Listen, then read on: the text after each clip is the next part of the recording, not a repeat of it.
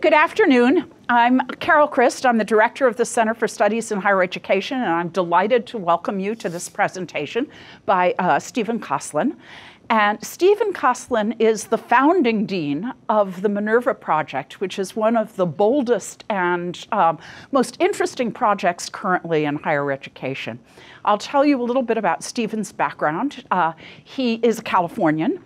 He went to UCLA as an undergraduate, then to Stanford as a graduate student, so a native son, and then went east and was at both Johns Hopkins and Harvard for some time. He is a psychologist and neuroscientist whose research specialty before moving to the Minerva Project is mental imaging, and he is very distinguished in his world of research. Then he came back to the West Coast after being at Harvard for some time and serving as Dean of the Social Sciences there to serve as the director of the Stanford Behavioral Sciences Research Institute. And now he has taken on this new project joint with Keck University of the Minerva Project, and the Minerva Project is currently in its second year, and he's going to tell us about his experience, and I'm delighted that you're here to share this with us. Thank you. Thank you, Carol. Okay, thank you very much. So the talk has 4 parts. With any luck, I'll have it done in 50 minutes. We're going to talk about what we teach and why, how we teach, how we use technology, and where we live and learn. So let's start with what we teach and why. What we teach, we think of as practical knowledge for the 21st century. So I'll be saying more about what we mean by that. But before defining and talking about it in an academic way, I thought I'd start with a demonstration. Actually have you get involved in a demonstration, which I think will really drive home what it is we're trying to do here. So here's a moral dilemma. There's actually 2 versions of this. So here's version 1. I'd like you to simulate this. A train is hurtling down a track towards 5 people who are tied up and unable to move. There is a fat man standing on a trap door on a bridge above the train tracks. If the door opens, he would crash down onto the tracks, stopping the train. You are at the train's central command station a mile away, watching this unfold on live video. There is a button right by your hand that will open the trap door. If you push that button, the man would die, but 5 other people would live. Okay, would you push the button? Can you please raise your hand if you would? Okay, now here's a second version. A train hurtling down a track towards 5 people who are tied up and unable to move. There is a fat man standing on a bridge above the train tracks. You are standing right next to the fat man. If you push him with your hands, he would crash down on the tracks, stopping the train. The man would die, but 5 other people would live. Would you push the man? Could you raise your hand, please? Okay, so when this is done carefully, I gave this to 2 sessions of Model UN in New York, 2,500 kids in each of these sessions. And it was like fruit flies. I mean, the phenomenon was incredibly dramatic in that you could literally see the proportions that they find in the lab. It's usually about 2/3 of people will push the button. So here it looked like maybe half. And then about 1/3 will push with the hands. Any sense as to why, by the way? Why do you think there's this difference? Disconnected from the actual practice. So if you have them push with a stick, it makes no difference whatsoever. Well, Okay. you have more of a distance, but Okay. the button is even further. Okay, so why would that matter? You're on the right track, I think. Why would that matter? Would it feel different? So when Josh Green, a former colleague of mine, has done these experiments where he's had them in the scanner, the brain scanner. And what he shows is that there are 2 systems in the brain that are activated in these scenarios. One is involved in emotion and one is involved in logic. So the logical one is dorsolateral prefrontal cortex. It's like there. It's an area involved in decision making and planning, a lot of sort of sequential stuff, setting up actions. That area is very strongly activated in the first version. We are thinking about pushing the button, and 2/3 of the people generally will respond that they would do it. The second area is actually the amygdala, which is under the cortex, under the surface. It's involved in strong emotions. A lot of people think it's about fear. It is about fear, but not just fear. Strong emotions in general. And what Josh's team showed was these two areas feed together into a third area in the ventral medial prefrontal cortex, which is involved in integration of the two. So the important thing here is that you've got an emotional reaction, which is like a reflex. You can't turn it off. But that logic area can override it when the two areas come together and they're integrated. So logic can override emotion. You do not have to fall prey to your first reaction. Why is this important? You can be principled. So why did those of you in that first case want to push the button? Save 5 people? Utilitarian thinking? Could you raise your hand if that was the way you were thinking about it? Okay. Well, there's a completely different way to think about it, which is, what does it do for the rule of law, for the society at large, if we start allowing special cases where we can kill people? So you start thinking about it that way. Okay, so the trick is, you've got to build up a set of principles. Okay, they're self-consistent as much as possible. Why? So other people can trust you, they can predict what you're going to do, you can trust yourself. So many, many places teach these, they're called trolley car problems. But at Minerva, we use these results as a way to structure a set of lessons on ethical thinking. We say, okay, you're human, you've got a brain, human brain, you're going to feel this emotional reaction. Sometimes it's going to be the right thing. Sometimes it's not. It's going to be a life project. You're not going to discover right away how to come up with a set of principles that are self-consistent. You're going to need to look in lots of places. So, for example, religion, a culture, a philosophy. There are lots of places you can get the principles. It's up to them to construct a moral compass. We're not going to do that for them. We're going to structure it in a way that's going to help them do this. This is practical knowledge. So understanding how we make moral decisions is the first step towards making better moral decisions.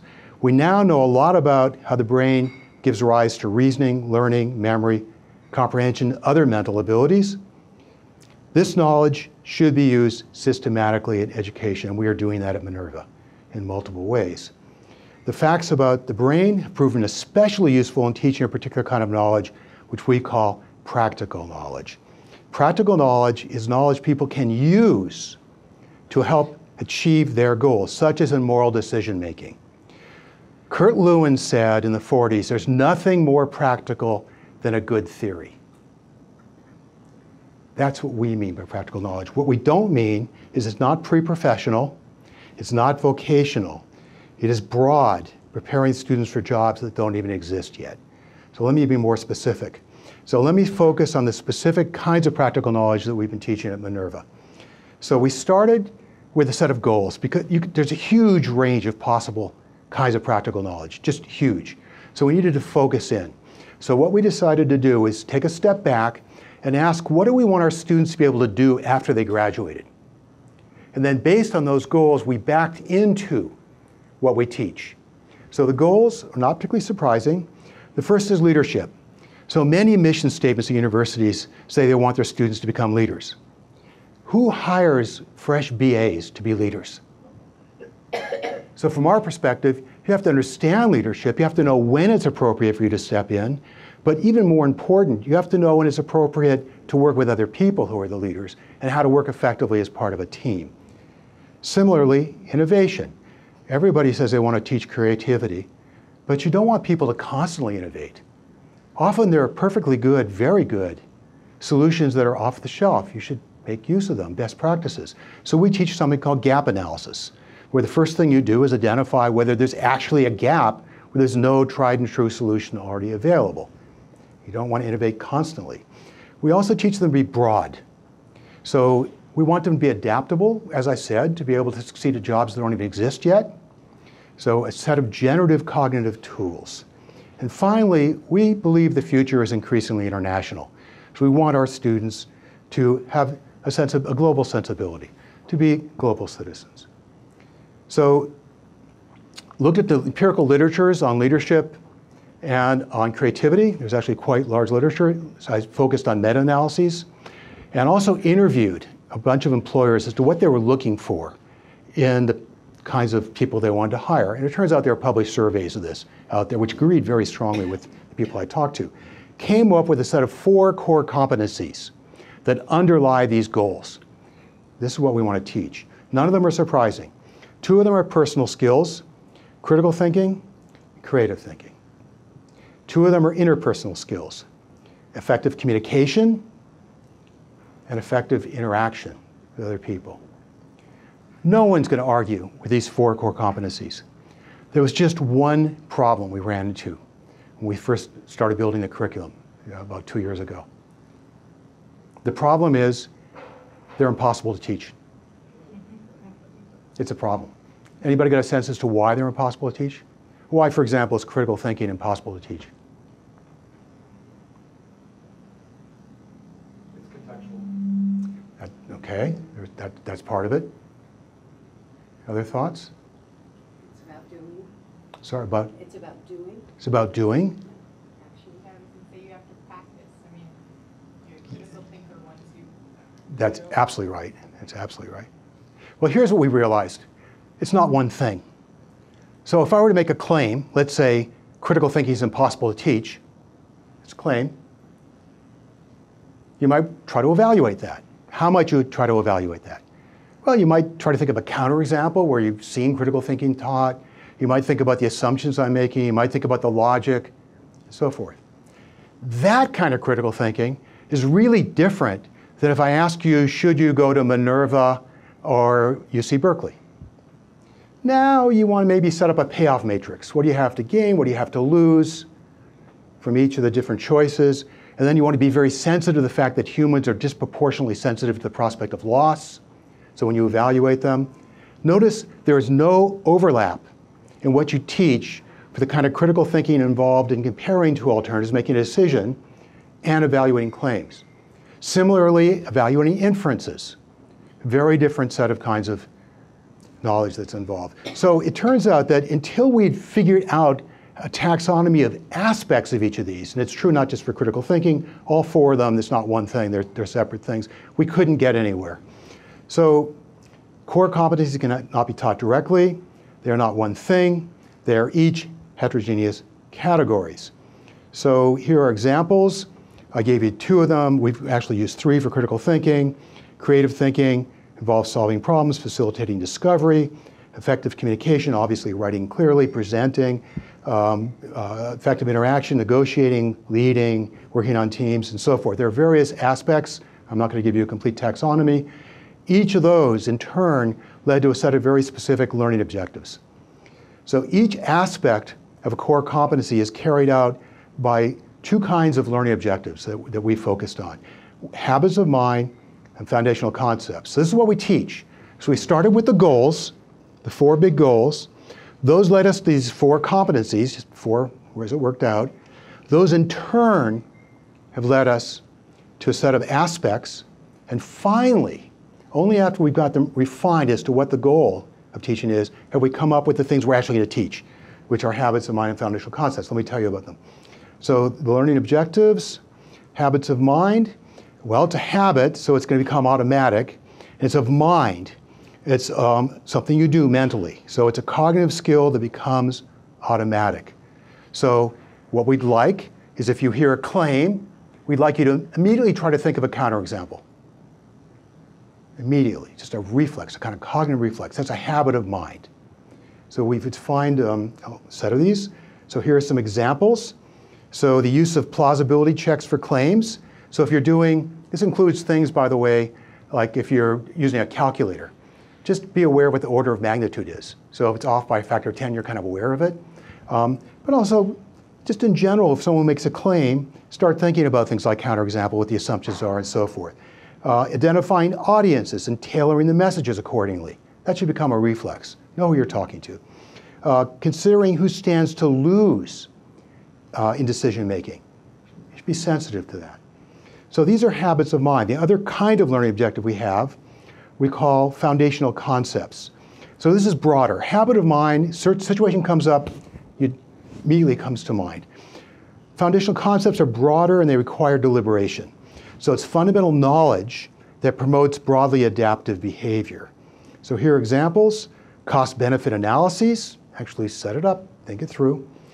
Best alternatives, that's plural, to negotiated agreement. So you go into negotiation, you want this BATNA in your back pocket, that's what they teach you at Harvard Business School, but we want at least 2. So if the negotiation fails, depending on how it failed, you'll have different alternatives. You have to think about it, you have to be sensitive to what's going on. Principles of multimodal perception that affect design. So I happen to have written 2 books on how to use principles of perception and comprehension in PowerPoint presentations. Turns out when I design a PowerPoint presentation, I have to go over it several times afterwards to apply the principles. They're not intuitive, they're not habits of mind. They really require deliberation. Same thing's true of writing in general. You all must have noticed this. You have to edit your own work afterwards. So Minerva has designed a 4-year undergraduate education to develop key habits of mind and foundational concepts intentionally. There are 115 of them that we introduced in the first year. How do we introduce them? They're abstract. They're things like I've just been describing. They have to be introduced in concrete contexts. So the first year we taught, last year, we used content that was convenient for introducing certain habits of mind and foundational concepts. The students gave us feedback that it felt that it was sort of jumping around a bit. They wanted some kind of continuity. They wanted threads through. So it turns out I hired a guy named Josh Faust who had published a paper where he wrote a computer program that went into course catalogs all over the world and pulled out every question. So every case where there's a period here and a question mark there, he pulled out the string. And he created this cloud indicating what the big questions were in course catalogs all over the world. Pretty cool. So I said, great, let's use big questions, but let's put some criteria on them. One is they have to be in existing course catalogs. We need some principled way of picking them, so they're going to be relevant. But they're relevant to at least 3 countries, because we're internationally oriented, so we don't want something that's provincial. We want them to be really hard, things you have to really struggle with. They can't be answered with certainty. Why? Because we want the struggle of seeking answers to provide insights into the world as it is. So here are examples. Why do people commit crimes? How can we feed the world? Can machines think? Who owns information? Can war be avoided? So we have units that usually last about a month, where there's a single big question and a set of these habits of mind and foundational concepts that are introduced in that context. Okay, and they're all within some domain of inquiry, like descriptive statistics or something like that. So they're introduced in the first year, and I've been focusing on the first year, in 4 courses. So the first is called Formal Analyses, and it focuses on critical thinking. So each of the courses is focused on one of those major core competencies. But that's not the only place those competencies show up. It's the focus of that course. So in this course, the focus is on critical thinking. They get deep training in advanced logic, rational thought, so there's a distinction between the 2. Rational thought has a lot to do with content. Logic's all about form. Statistics, a lot of Bayesian statistics in particular. Computational thinking, they all learn Python. And formal systems. Empirical analyses, so focus on creative thinking.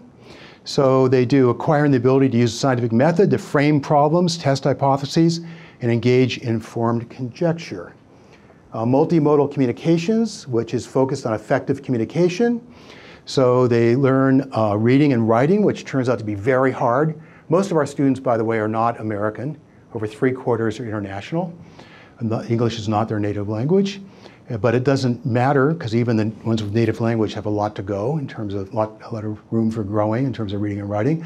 Visual communication, public speaking, roles of art and music in communication. And finally, probably the most creative course we do is complex systems. So this is focused on effective interactions. It's actually an applied complex systems course. So the first month is pretty standard. They learn about ants, they learn about flocks of birds, the standard sort of complex systems phenomena, where they learn about how simple agents interacting with feedback loops can give rise to emergent properties, and so forth. Then we take all that and apply it to complex systems humans are in, like economic systems. We function in multiple overlapping complex systems, or legal systems, medical systems. So they understand the idea of multiple causality. So we did homelessness in San Francisco as a final project last year, where the idea was try to understand it and think about what an intervention might be. Well, it doesn't have one cause. It's a complex system. It's got multiple causes. The effects interact in complicated ways via feedback loops and so forth, very often hard to predict. And if you have an intervention, it often will have unexpected consequences. So the idea is these students are not going to buy what a politician tells them if they say they have a simple way to cure homelessness. There isn't a simple way. It's a complex system. We use the same lens to have them learn about group project collaboration, negotiation, leadership, and formal debate. We're teaching this in very different ways than other places have done. This is the Minerva Learning Pyramid. So it's driven by the goals for our students, for our graduates. We want them to understand leadership, innovation, to be broad thinkers and global citizens. We've analyzed what it takes to achieve those goals, and this is an emerging, ongoing, living project. The first year there were 129 of these habits of mind foundational concepts. It's now 115. Some have been consolidated, some were eliminated, and new ones were added, and this will continue. But the 4 core competencies will not change. Thinking critically, thinking creatively, communicating effectively, interacting effectively. You can't be a good leader unless you can do all those. You can't be an effective innovator who gets other people to go along with you unless you can do all of those. They underlie the goals. And finally, the learning objectives in every single course is driven by one of these, by the way, every single session of a course. Habits of mind, things that you can do automatically without needing to think about it, with enough practice, in the right context, and foundational concepts, which require deliberation. So in the early 20th century, there were great books programs. Anybody know what happened to those? St. John's University. Still, yeah, there are a few that still exist, but most of them are gone. You know why? We're fully representative. Yeah. Who decides which books and how many should there be? So it started off a bunch of dead white men, a limited number, and then it started being added and pretty soon got diffused. What we're doing is something that's very different. You couldn't have done it till the 21st century. We're calling it a great cognitive tools program. So these habits of mind and foundational concepts, which underlie those 4 core competencies, which are generative, which we hope will help the students succeed both professionally and personally after they graduate. These are the great cognitive tools. They're empirically driven as much as possible. Let me tell you now about how we teach, which is also very empirically driven. So what I've been doing so far is a very un-Minerva thing. We don't lecture at Minerva. So a flipped classroom, as most of you probably know, is where you take the homework and you have that done in class, and you take the lecture and you have that done before class, right? Well, we've gone one step further. We take both the homework and the lecture and do that before class.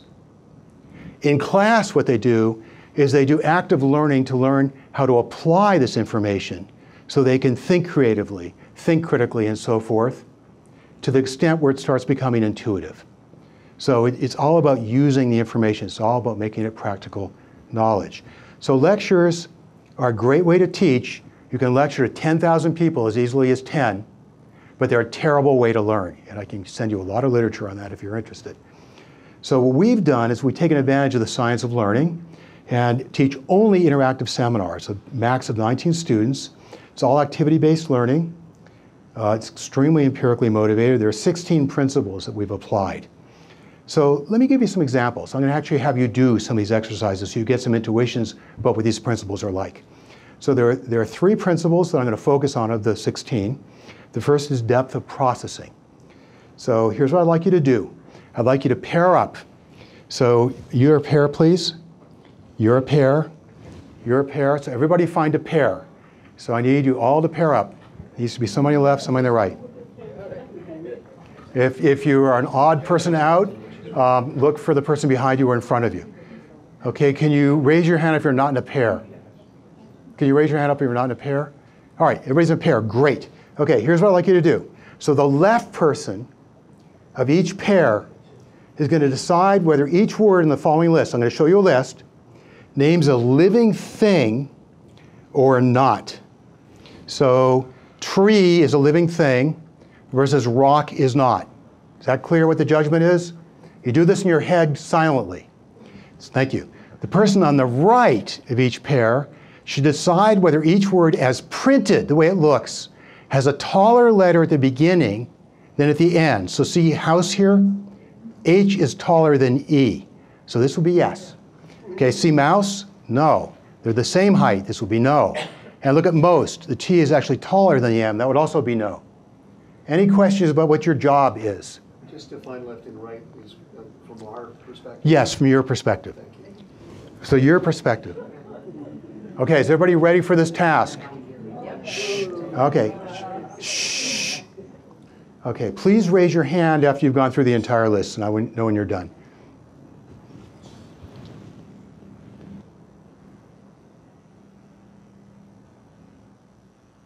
Okay, I think everybody's done. Now, recall as many words as you can from the list. Okay? Shh. You have 20 seconds. Go for it. Shh to yourself. Honor code here.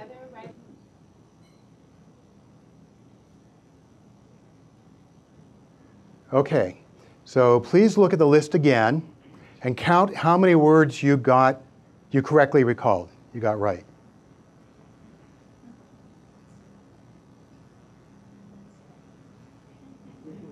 Okay. Now, compare the number you got correct with the number your partner got correct.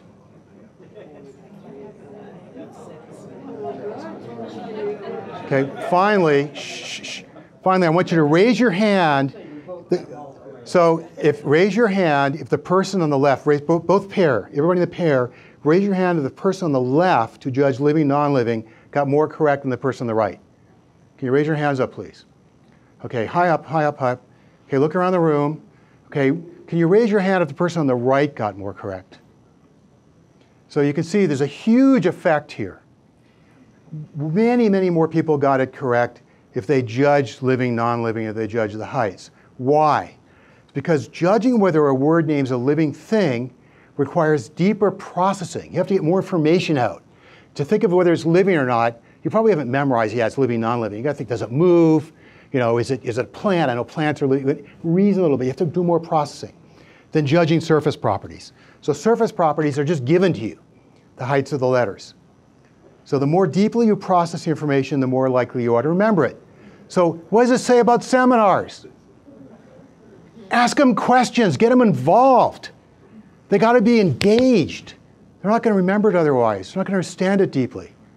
Sitting there in lectures is very bad.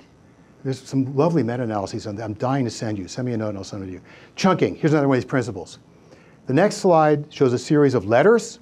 Now I'm telling you, try to memorize as many as you can. Ready? In order.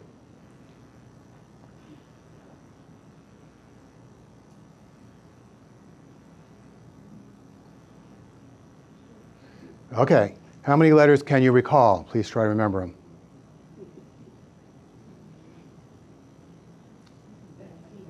Okay. Can you raise your hand if you recalled more than 9 letters? Okay. Can you raise your hand if you recalled more than 9 letters and you noticed the groupings? Look around. Can you raise your hand if you got more than 9 letters and you didn't notice the groupings? Look around. Thank you. You're a very good audience. I love this. All right. Now, everybody, look for 3-letter acronyms of famous organizations. Look for 3-letter acronyms of famous organizations. How many letters you got now? Raise your hand if you got more than 9 letters. It's called chunking. So you use the associations you have in memory to organize it. We can organize and hold about 4 chunks. But the trick is each of those can have 4. And actually even more than that. There's a guy that a wonderful experiment was done at Carnegie Mellon. They brought in this undergraduate. And they said, will you commit to coming in the lab 3 to 5 days a week for the next year and a half? He said, okay. He said, fine, have a seat. I'm going to read you random digits, one every second. So we're going to start with a simple set. The number 3, can you repeat it back? 3. Got it. All right, now let's have 2. 6, 4. Got that? Got it. They keep going up, adding additional random digits. He does about, I think it was 7 the first day, which is about normal. They keep bringing him back. By the end of the time, he could do 79. Random digits, one every second. How did he do it? He was a long distance runner. He was a marathon runner. And what he started doing was converting the digits into times of particular segments of races he had run, and then organizing them into a big marathon. And then he learned some other tricks he could do too. Last day, they switched him to letters. How many do you think he got right? 7. It's very content specific, some of these techniques for organizing. So it's incredibly powerful. If you teach people how to organize things effectively, it's amazingly effective, but it's got to be specific for the content. So last piece, last of the principles I want to show you. Repeatedly recalling information strengthens the memory. It's called the generation effect. A variant of this is called the test effect, by the way. If you design a good test, you'll actually learn it better if you design a good test. So remember that list that I showed you? I mean, how could you forget at this point? If instead of showing you the list, I could have shown you definitions, like small green amphibian that makes ribbit sound. You know what that is? Frog, and so forth. The act of digging out the information and generating it is a kind of depth of processing. You're going to remember it very well. Okay? So why did I tell you this? A good way to recall something is to explain it to somebody else. So could you go back to your partner and explain the 3 principles? Your partner should recall and check for accuracy. Okay, can you please do that? What are the 3 principles I just went through? Explain them, please, and check for accuracy.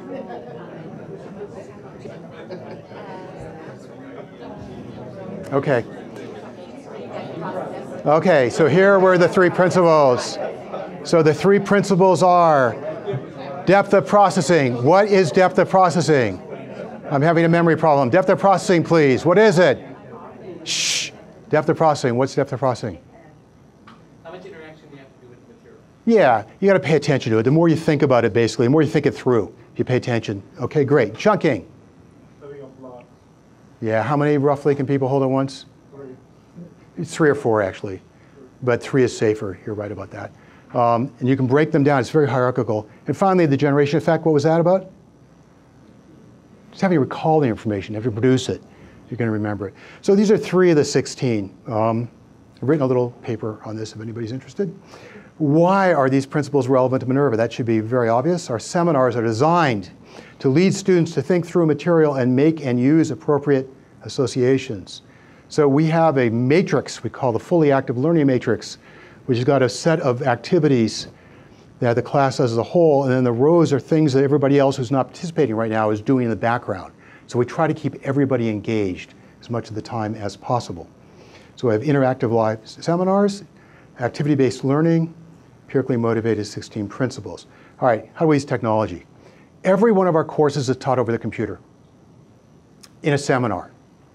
They sometimes sit together, but they all have the computer on them. They're all active learning. So every class is driven by a learning objective. One of those habits of mine are foundational concepts. Every single one has got an objective. They're capped at 18 students. And we use fully active learning. We try to engage everybody as much of the time as possible. They're face-to-face synchronous seminars as a professor, PhDs, all. Fully active, not semi-active. We want everybody doing something. It's one of our mantras when we develop courses. What's everybody else doing? Why do we do this? It's enhanced teaching. The platform, which I'm going to show you some demos of right now, has built into it a set of tools that make it easy to do this kind of active learning. And it actually helps students learn, in part because we record everything. And every single session is scored using rubrics according to the habit of mind or foundational concept for that day and every other one they've had previously. So the faculty goes through the recording, tags each comment the student made with a rubric score and an explanation, a little comment. A very quick feedback, principal learning. Very quick feedback. It's called deliberate practice. You need to show people where they're getting things not quite right and help them to minimize the difference. So let me orient you to the platform. This is, so across the top, there's a little video thumbnail of each student, which is now moving in real time. This particular version is seen from the professor's point of view and has the decision support tool turned on. So what this is about is students all start off green, and after an allotted time, and there's various ways to compute that, it turns yellow, which means the student is starting to approach the amount where maybe they're talking enough. And red means they've talked over the allotted time. Now the point is not for the professor not to call on people who are red. The point is to alert them for the greens. Why do we do this? Because there's a literature showing that female students are called on less than male students, even by female faculty. That's what alerted us to doing this in the first place. But it turned out to have been a very good idea for other reasons. Because we're grading them based on their comments, we need to get as much participation as possible in there. So this is a decision support tool. You don't have to follow it, but it helps you know where things are. And it's amazing how unintuitive this is, by the way, how much people have talked. The main part of the platform can be configured in many, many different ways. Here there are 4 students up. You can have 8 total. You can have you'll see a simulation running here, or a graphic, or music running in the background. This is a PDF file. It's fully integrated with Google Docs. You can have a document the entire class can work on, any of this. All right, so let me show you some excerpts from last year's class. In this session today, we're going to focus on spoken communication. You'll have to articulate a thesis and support it within the context of a debate. So this is Dan Levitin. At the time, he was our Dean of Arts and Humanities. He's now moved over to Social Sciences. He's author of the book, This Is Your Brain on Music, which many of you may have seen. Judith Brown, who's kind enough to join us today, is our new Dean of Arts and Humanities, who is very well versed in all of the humanities. So what you see here is this particular class, he was introducing 2 of them that are related. They're both habits of mind. That's what the little H consists of. There's a paragraph that explains, unpacks what the actual habit of minds are. That's how classes start.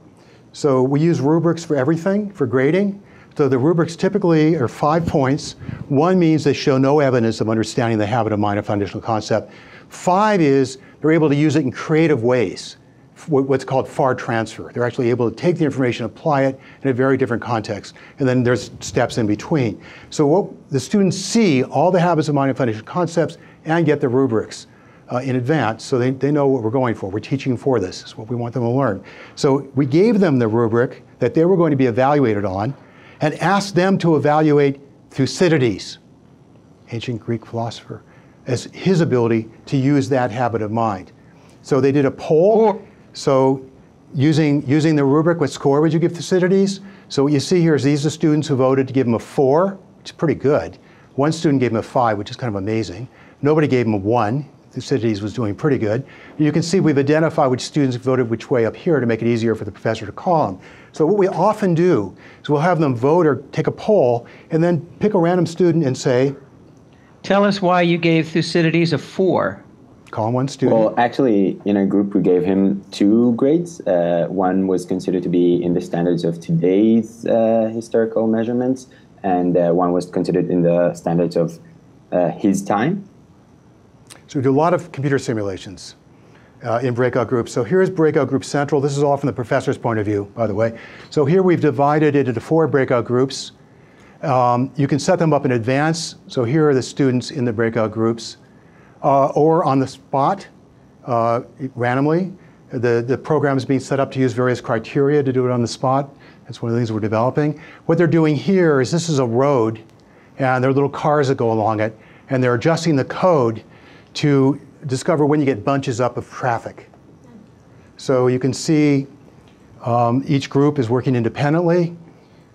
So you can see stuff starting to happen as they get their code up and running. And over there. Over here, some of them have graphical tools up that are running.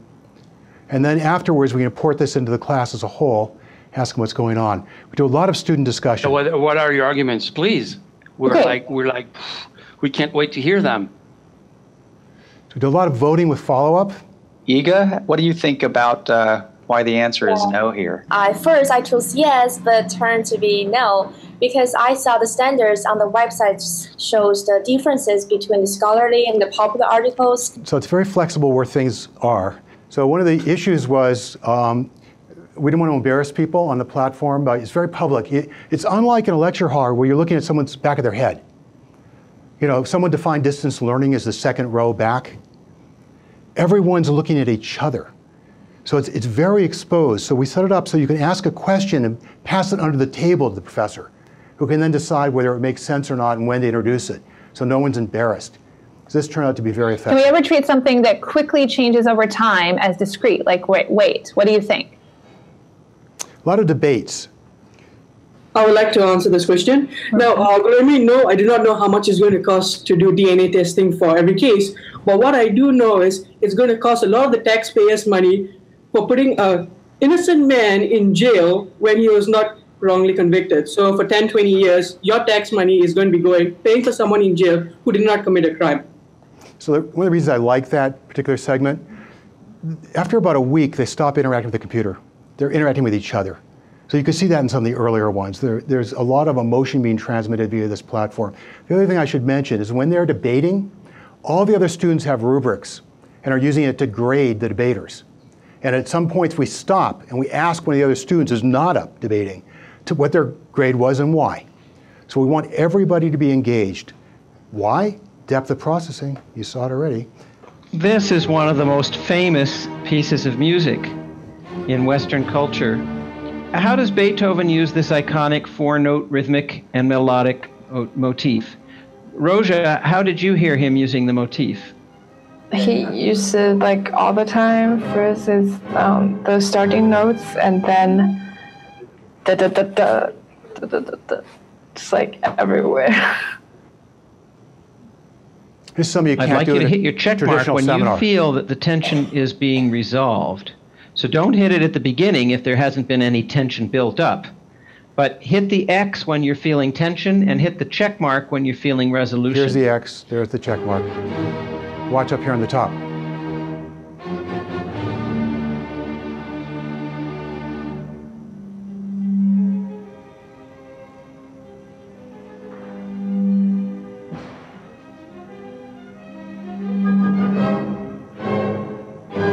So you can stop this at any point and say, ego, why are you feeling it building up when other people seem to be feeling it's resolving a little bit, and make a discussion out of it. So class ending. And unfortunately, we're out of time. So I'm going to end class here with the usual post-class survey. And I hope that all of you take an opportunity between now and next Monday to get out into San Francisco and have a good time and relax a little bit. And I look forward to seeing you next Monday. Thank you very much. Have a good weekend. So they all live together. We've got a residence hall in Nob Hill. There's another one on Market Street. They, as we'll talk about in a second, they take their classes on the computer, but they study together, do co-curriculars and extracurriculars and location-based assignments in the city. We treat the city as a kind of campus. We try to take advantage of local resources. So 100% small seminars, motivated by science and learning, very student-centered. So let me finish.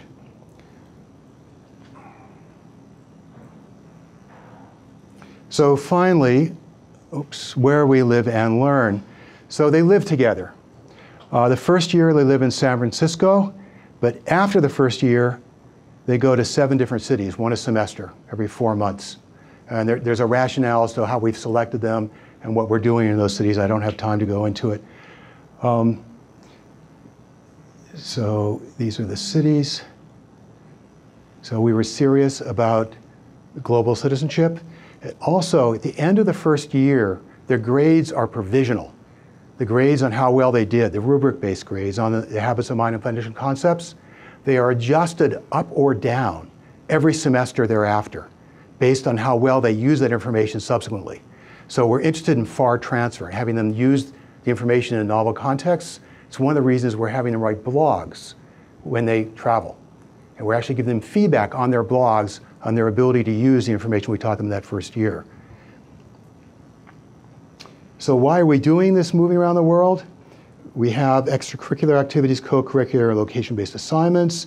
So extracurricular are optional. These are student clubs, pursuit of passions and interests just for the love of it. Co-curricular are encouraged, but not required. There were things like they went to a advertising agency last year and saw how the Get Milk campaign was put together. And in fact, started pointing out things they learned in class about how to use music, for example, to change mood.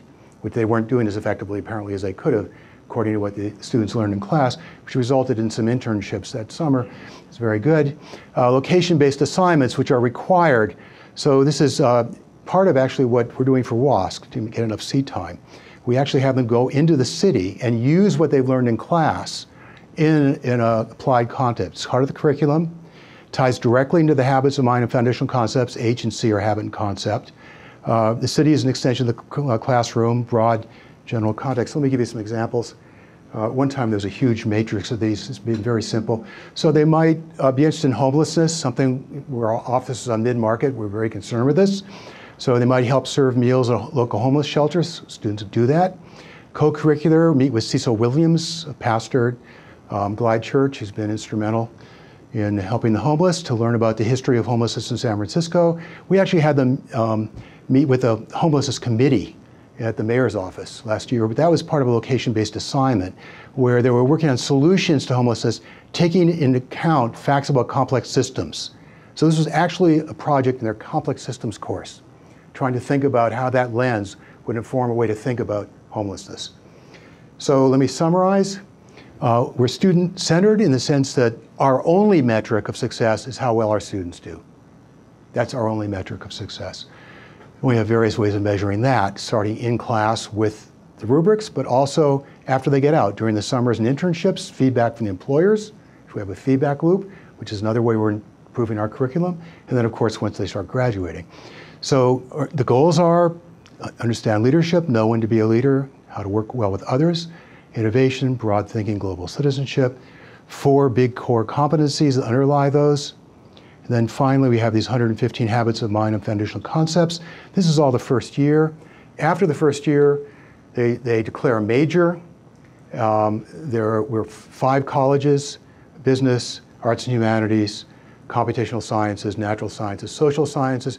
Each of those has at least 9 concentrations they can select from. In their 3rd year, they start a capstone project that lasts 2 years.